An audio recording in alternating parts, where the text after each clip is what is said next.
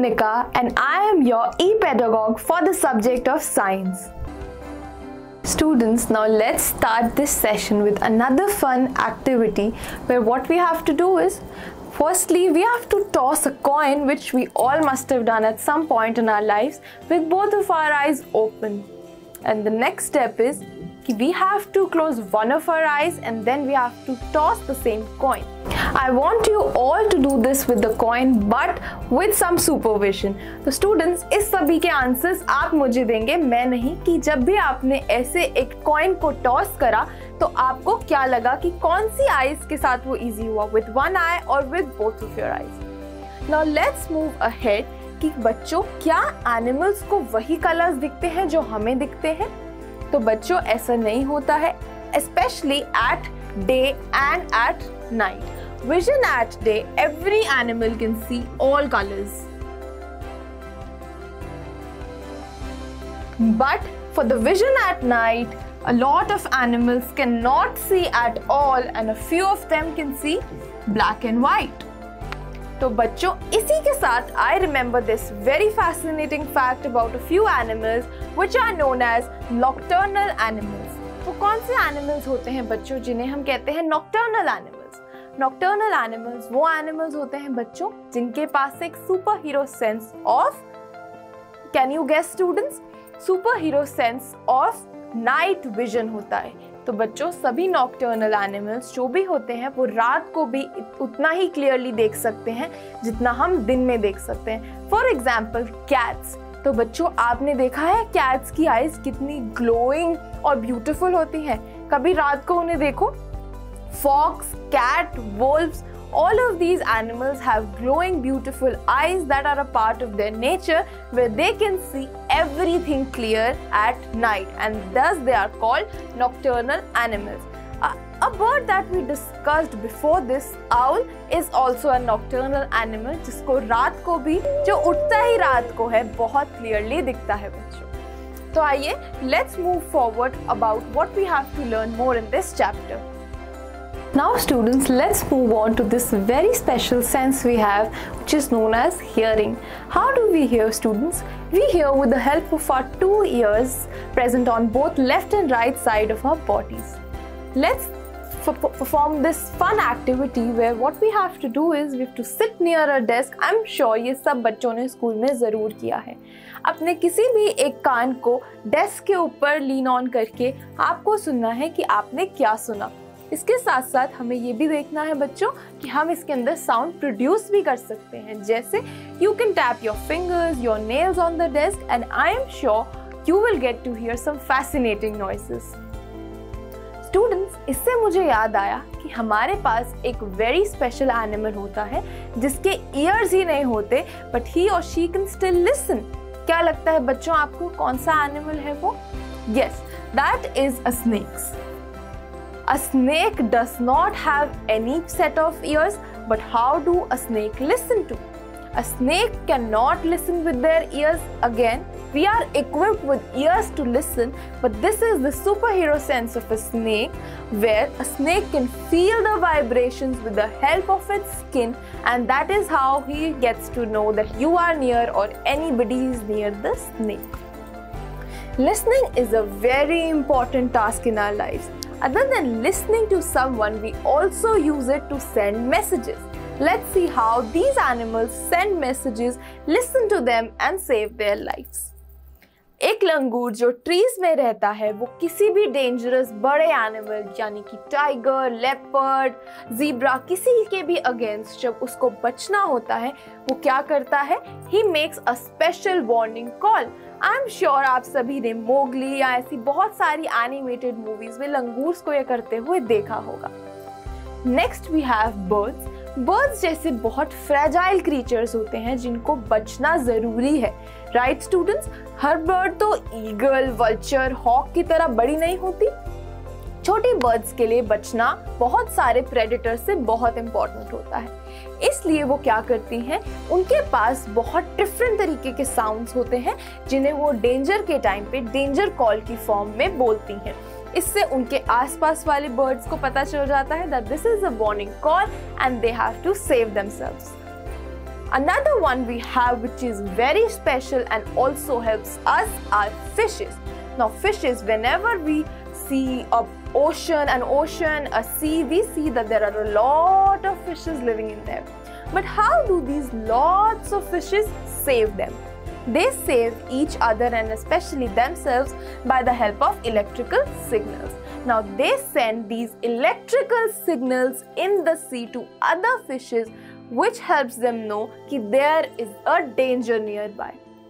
बच्चों, इसी के साथ let's stick to this fact, जिससे हमें ये पता चला कि in December 2004, a few tribes that lived in the forest of Andaman and Nicobar Islands, they got to know about something that was going to happen on the island. Now how did they know? They knew it with the help of fishes and other animals that started to behave differently. ऐसा भी होता है बच्चों, जब earthquake आने वाला होता है, जैसा कि इन द ईयर ऑफ 2020 बहुत ज़्यादा आए हैं, कुछ एनिमल्स जैसे कि डॉग्स जो उन रेडिएशंस को फील कर सकते हैं डिफरेंटली बिहेव करने लगते हैं। ऐसा इसलिए होता है बच्चों क्योंकि वो अपनी सेंसेस को इतना मैग्नीफाई करके सुन सकते हैं कि वो अर्थक्वेक के रेडिएशंस को या कुछ भी जो डेंजरस होता है उनको सुन के अपनी लिसनिंग पावर को यूज करके डिफरेंटली बिहेव करते हैं, और इससे एज ह्यूमंस वी प्रेडिक्ट कि there might be some danger around us. Let's move on to the next slide and see what we have to learn their. We have a very special animal here with us today, which is also very sweet as I recall, which is a dolphin. बच्चों, dolphins जो होती हैं अपनी एक language को use करके बहुत सारे सिग्नल्स देती हैं, और ये हमें कैसे पता चला? बहुत सारे साइंटिस्ट ने this amazing behaviour of dolphins को स्टडी करा, और इससे हमें पता चला कि ये अपनी ही लैंग्वेज को यूज़ करके अपनी फेलो डॉल्फिन्स और अदर फिशेस से कम्युनिकेट करती हैं। इसके साथ let's look at these few questions students. Can you understand the sound of some animals? Which animals? क्या लगता है बच्चों आपको? आप कभी कभी फॉर एग्जाम्पल योर पेट्स या कोई भी बाहर चिड़िया हो या कहीं भी आप जू में जाते हैं, आपको क्या लगता है बच्चों, क्या किसी एनिमल की साउंड आपको समझ आती है? आई रिमेंबर जब मैं अपने डॉग को तंग कर रही होती हूँ और वो आके मुझ पे बार्क करता है, तो मुझे पता है दैट मोमेंट मुझे उसे तंग नहीं करना है और उसका फेवरेट पेडिग्री खिलाना है। आई एम श्योर स्टूडेंट्स आपके भी अपने बहुत सारे एग्जाम्पल्स होंगे ऐसे। Do some animals understand your language? Which once? I am sure बच्चों whenever we have pets, for example rabbits, dogs, cats, ये सारे वो एनिमल्स हैं बच्चों जिनके साथ हम थोड़ा सा भी ट्रेनिंग करते हैं तो वो हमारी लैंग्वेज और हम उनकी लैंग्वेज को समझ सकते हैं। आई एम श्योर बच्चों जिन सभी के पास पेट्स हैं या जिन्होंने कभी भी पेट एनिमल्स को देखा है वो ये याद कर सकते हैं कि कैसे आप उन्हें खाना, पानी, handshake, to not bark, to bark, ये सारी चीज़ें सिखा सकते हैं। तो स्टूडेंट्स हम सिर्फ ह्यूमन से ही नहीं बहुत सारे एनिमल से भी कम्युनिकेट कर सकते हैं। Now let's move on to this very interesting fact. Just like birds and dolphins, you can make your own language of sounds for giving messages. Yes, आप सभी बच्चे अपने फ्रेंड्स के साथ कर सकते हैं। Yes students, this is true. ज़रूरी नहीं है आपको जो लैंग्वेज आती है आपको वही यूज़ करनी है। कभी कभी हम मैथ्स की कोड लैंग्वेज भी ले सकते हैं, तो कभी इंग्लिश की कोड लैंग्वेजेस भी ले सकते हैं, तो कभी ईवीएस में भी कोड लैंग्वेजेस बनाकर किसी एनिमल के नाम को किसी से डिनोट करके ऐसे अपने मैसेजेस कम्युनिकेट कर सकते हैं। Next we have this very different reptile with us which is known as a lizard. अब बच्चों इसके बारे में जानने से पहले सबसे पहले आप मुझे ये बताइए कि वो कौन सा वेदर या सीजन होता है जिसमें आप लिजर्ड को देख सकते हैं। आई एम श्योर बच्चों इस क्वेश्चन का आंसर हमें उससे मिल जाएगा। Have you notice that during the cold season you can not see any lizard in the house? Where do you think they have gone? तो लिजर्ड जैसे बहुत सारे एनिमल्स होते हैं बच्चों जिसके अंदर एक क्वालिटी होती है कि वो किसी पर्टिकुलर सीजन में अपने आप को शोकेस करते हैं। जैसे लिजर्ड्स जो होते हैं कोल्ड सीजन में अपने आप को नहीं दिखाते। Now why do you think lizards do that? That is because they are sleep walking और most of the times they are sleeping, that is why they vanish. इसी की तरह बहुत सारे ऐसे एग्जाम्पल्स होते हैं जैसे आई रिमेंबर बियर जो होता है वो एक पर्टिकुलर सीजन के लिए सो जाता है। ऐसे क्रोकोडाइल्स भी होते हैं, ऐसे बहुत सारे एग्जाम्पल्स होते हैं बच्चों. Try and find out around you ऐसे कौन से एनिमल्स हैं जो ये प्रॉपर्टी शो करते हैं.